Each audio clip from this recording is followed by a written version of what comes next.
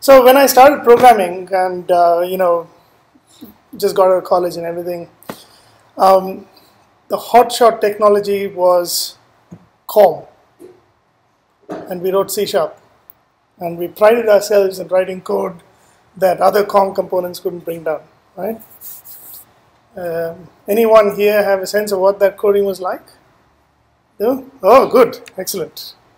That's what it looked like. Now that's actually a pretty well-structured piece of code, and I would like to have a moment's silence for all the people who have actually written code like this to make sure that addref and release got matched correctly, and that you check the HR result all the time. And heaven help you if you tried to inject a new piece of code in the middle and it didn't quite mess things up after that. You mess things up after that. Yeah? So we can kind of relate to that. Now, of course, we have like managed code, right? So everything is beautiful. Don't worry about all this reference counting nonsense and all of that. And we can write clean, composable, nice looking code like that. Right?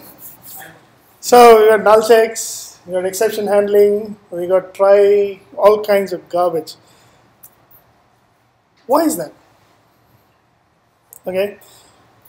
Why is that? It's because some of the stuff that's being done there is actually kind of useful. It turns out that we kind of want to make sure that when we deal with the external world, things can go wrong and we have to deal with them gracefully. Right? People can give you garbage and you have to deal with it. Right? So that's part of the problem.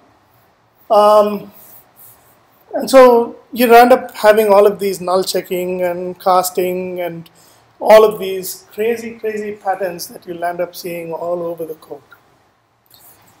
And of course, so all of these things are very valid points. You need all of this to make code bulletproof, right? Otherwise, it looks like a really good demo, and then you put it up on a production somewhere, and then everything goes blank. So what about this kind of code? We have written code like this, right? So that's actually a lot nicer, right? You can actually talk about refactoring pieces of code, composing it, and it makes life a lot easier. You can actually move pieces around relatively safely, right? But we don't write code like this all the time because I told you earlier, the reality is that everything is not going to come out in this nice little fashion. You've still got to deal with null checks and retry logic. And these are actually useful constructs, right? So we want to write code like this because it's easier to read and easier to maintain and easier to build up, right? Compose properly. But we also want the safety and all of the infrastructural stuff that's going around the place. Right?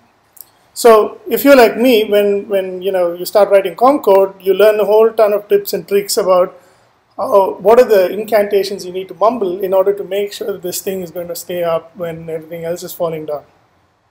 That's code word experience, really. But fundamentally, that's solving a real problem, but at the expense of this.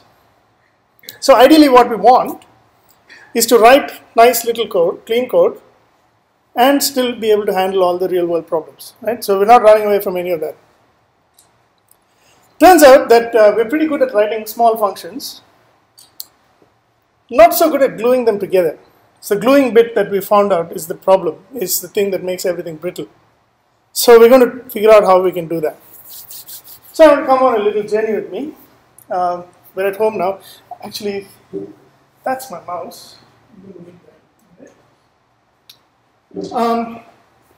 So the first part of the journey is obviously, we get out of our front door and take a walk down the garden path. Everything's familiar, right? We haven't even reached the main road yet. So we're going to talk about a very simple journey, and so nobody should be frightened by anything that you see, right? You're going to see code like this. My favorite language, C#. 3 functions. What that does takes a function of type A to a result of type A. 3 of those functions, right? Nothing scary. What happens if you try to glue those two together? Let's try and glue F and G together. what can you say about the type of R? So notice, F takes an A and returns an A, G takes an A, returns an A. So when you compose F and G, the output A of this can be fed into the input there, and effectively you go from A to A. Right? Equational reasoning, very, very simple. Didn't have to know anything about F and G in order to come up with that. And this is, of course, anything that you do in any language you want. So nothing scary. Now, this particular operation turns out to be so natively important in F# that it has its own little operator, which of course is that. You've seen that before. And what this is, it takes away the X argument and effectively says R is a function that is equivalent to F operating on G. That's what the function is. Very simple. Right? Let's take a good look at that greater than symbol for a minute. Don't get frightened. A function that takes A to A, another function that takes A to A, when put together, will give you a function that goes from A to A. That's all that compose operator is doing. It turns out that because F# syntactic sugar allows you to put that greater than symbol in the middle. It puts it as an infix operator. Right? So that's all that's happened over there. Anyone lost? Is that the actual type in F# compose? Almost. It turns out to be a little more general than that. It's A to B to B to C to A. Yes, I've just picked all of the types to be the same, just so that nobody gets scared, right? So none of this stuff should frighten anyone. So what's the first thing we realize? We have this operator. It operates on two things that have the same shape, and it gives you another thing of the same shape, right? That property is called closure. That means when this operator works on two things of a given shape, the result is always a function of the same shape, right? The result is also of the same shape. Now let's take the third function and let's talk about what happens when you put G and H together first and F and G together first. Can anyone work out what the relationship between R1 and R2 are? They are the same. And there's a proof for that. In fact, the proof looks like this. Let's apply these two first and get an intermediate result, and then call F on that. And let's apply this on a function and apply that on the intermediate result. And you can actually work it out that both of them work out to exactly the same thing. What that means is that the order in which you do this operation doesn't matter. If you have three or more of these things, you can combine them however you want. So this is an interesting property. We'll call this associativity. Okay. Again, nothing scary. Everything's exactly as you remember. Let's look at this one little function called ID, which takes an argument and returns an argument. And anyone who's done any F# will know that that auto generalizes to that. Now, what can you tell me about ID composed with any of the other functions? Any guesses? You get the same function. You get the same function. And the proof for that, again, you can work it out at home, but fundamentally, if you take a value A, pass it to ID, you'll get back A. You call F on A, you'll get back the result. If you call F on A, you'll get back the result, and ID on that will give you back the same thing. So both are exactly the same. So there's this funky little function that you have that can actually compose whichever way you want with any other function and not leave any trace of it being there, right? So it turns out we got a set of things. There's an operation which takes two of those things and returns another thing. That operation is closed. It's associative. And we're going to call that ID thing a 0. And that's actually available for this class of things. All right? All of this we've observed just by looking at type signatures. We actually haven't looked at anything about the function itself. The only assumption we've made is that these functions don't have any side effects at this point. So that's the only thing I've asked you to assume. Everything else has just fallen straight out of this picture. Have I lost anyone? Good thing, because we haven't actually caught a flight yet.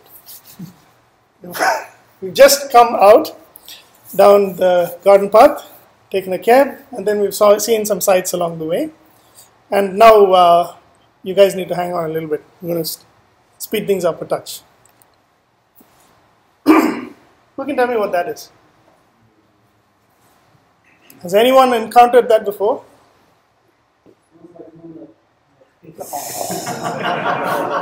Don't use that word, man. It's like 10 minutes. I didn't say it.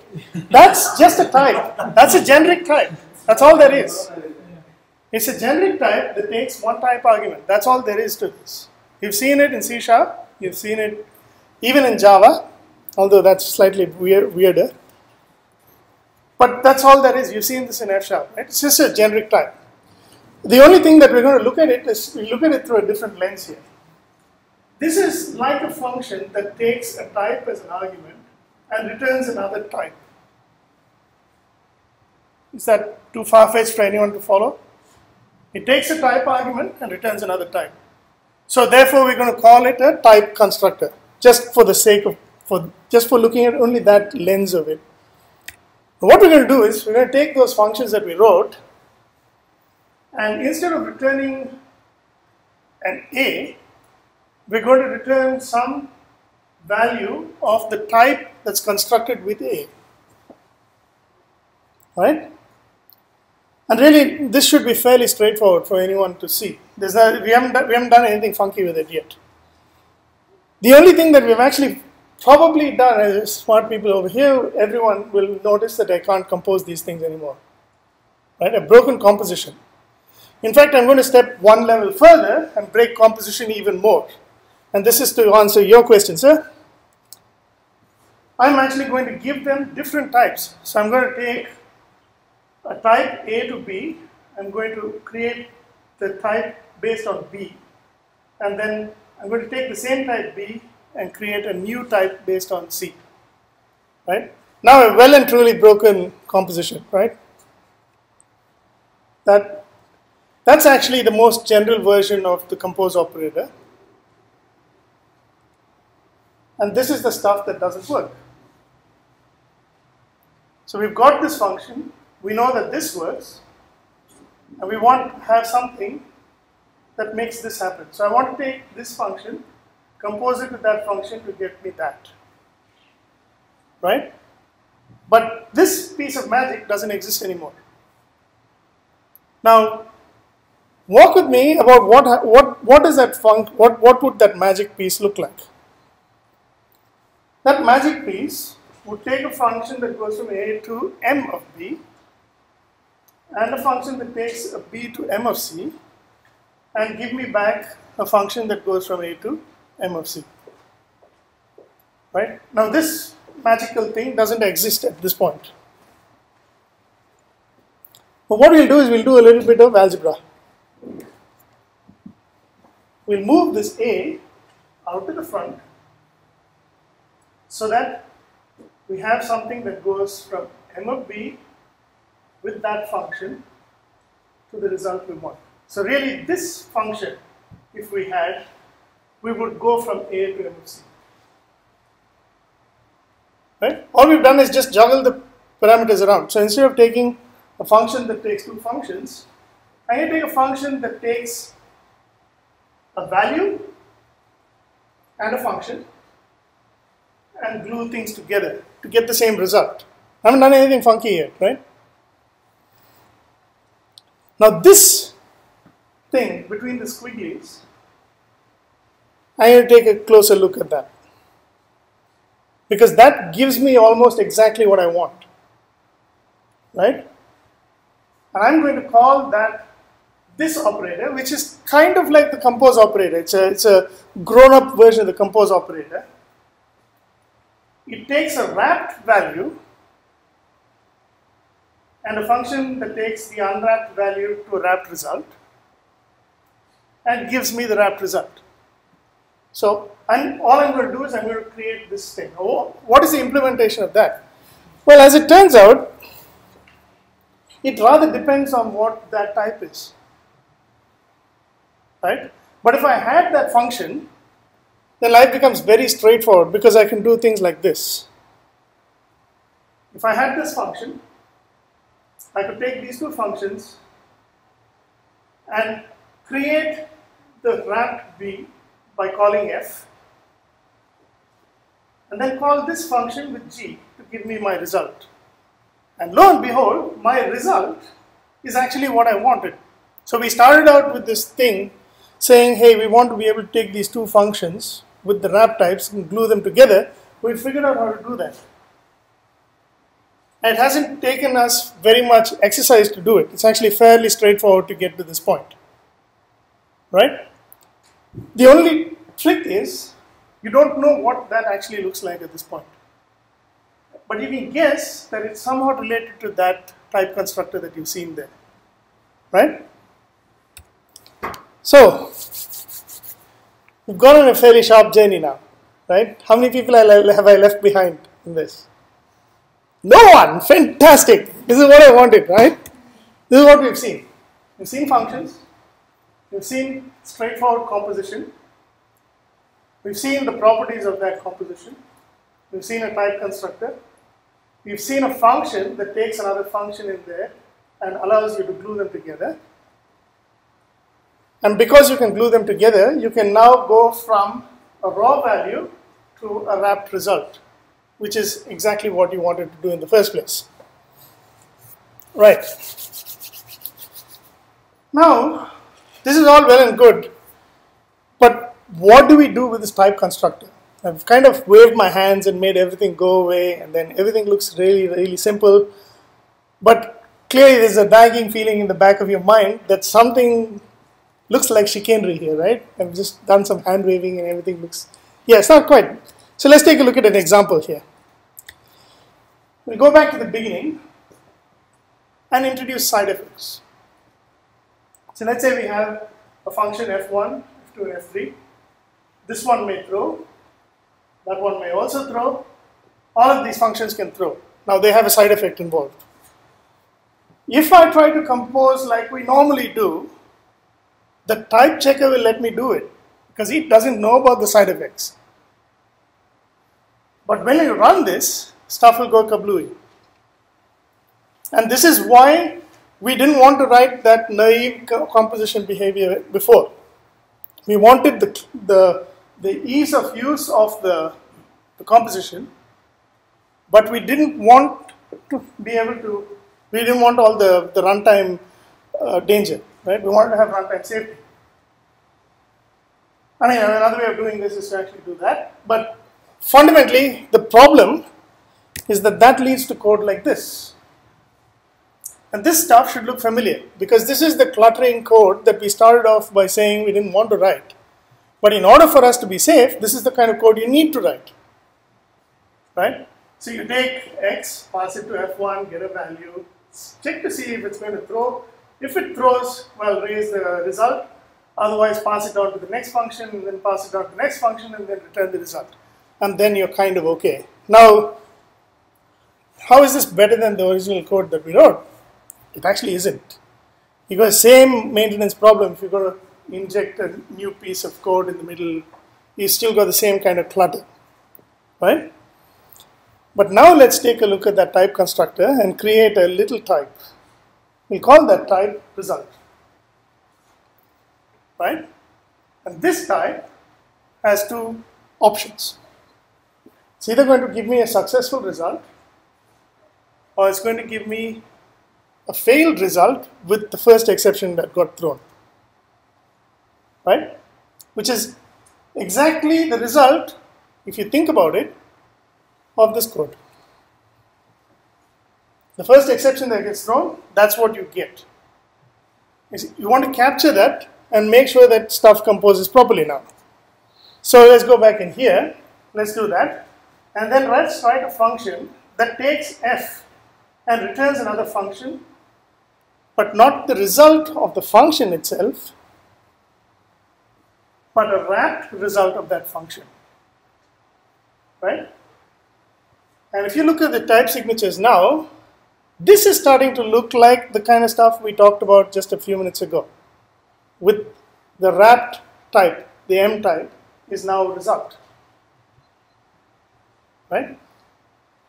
And because result is now parameterized by t, you can have a result of int, a result of double, and a result of string all in the same piece of code, right? And now let's define bind. What was the signature of bind? It took an unwrapped input, a wrapped input, and a function that went from an unwrapped input to a wrapped output and gave me a wrapped output. And I'm going to write bind in this fashion. And what is that actually doing? It's basically going to say, if result was a failure, I'm just going to pass it back. If result was success, well then I'm going to unpack the input of this thing and pass it on, so that I can now compose in this manner and get a safe expression.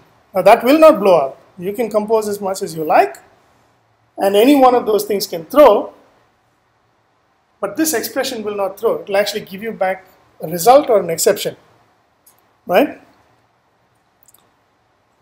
I still haven't used that word. Did you notice? All right. This pattern is actually very, very powerful. In fact, we use it all over the place in F#.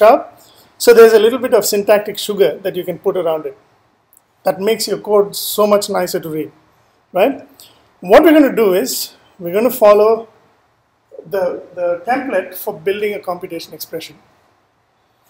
And when you do that, we're going to do the same thing here. We have a module. We create the type. We copied our bind operator. And we're going to add an extra function that takes a value that is unwrapped into a wrapped type. And once we do that, I can actually, how do I scroll in this thing? Sheesh. I think you're out of luck. I'm out of luck? Jeez. Yes, zoom out. Zoom out. Oh. How do I even do that? I don't think I can. Right.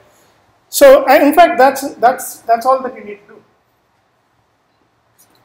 That type allows you to specify a couple of overridden functions, and you can use this value in this fashion. So you see this attempt over here? That creates an instance of this type,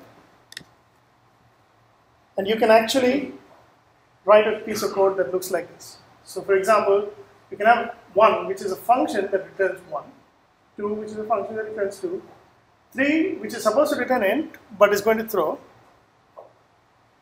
And when we start composing these things together, that line will throw, and you will return there is no 3 as an exception value of that entire expression. So the entire composition that we talked about is actually encapsulated inside this thing. So this syntactic sugar is called a computation expression, and this technique for doing stuff is called monadic composition. And in fact, you'll find that, let me zoom back in, you'll find that many foundational pieces of F# and indeed of functional programming itself heavily use this idea to allow you to glue functions that have side effects together in a safe manner so that you don't actually blow up and you still can manage whatever side effects you want in the same way. So for example, null checking can be wrapped into the option type, which turns out to be the maybe monad, right? There's tasks and async, which actually allow you to model retry behavior, which is again a repetitive pattern that shows up all over the place. You can do logging, you can do safe IO, you can do exception handling. All of these things can be done using this monadic composition type of approach. So if you find yourself writing code in F#, or indeed any other language, you're out of luck if you do it too much in C# because it's very difficult to abstract this stuff out to make it useful. But at F#, you can definitely look at situations where you're just blindly composing functions. And if there's a hint at some point that any of those functions will throw, you really want to start capturing and managing your side effects in a safe way. And this is how you do it. All right? Now, you've probably done this before, so none of this stuff should really scare you, but I'm happy to take questions. And there's a couple of interesting resources that you can look at. Brian Beckman's talk heavily influenced the talk that I've just given, but there are quite a few people who actually deal with the material in roughly the same way. Scott Lashin has an entire series on computation expressions and talks about how everything folds together nicely. And you can either ping me and Jacob Stanley was one of my colleagues who helped me with this. There's actually a bunch of laws that talk about monoids and monads and all of that, but we'll leave that for another day. This is actually where I would like to end at this point. So, any questions?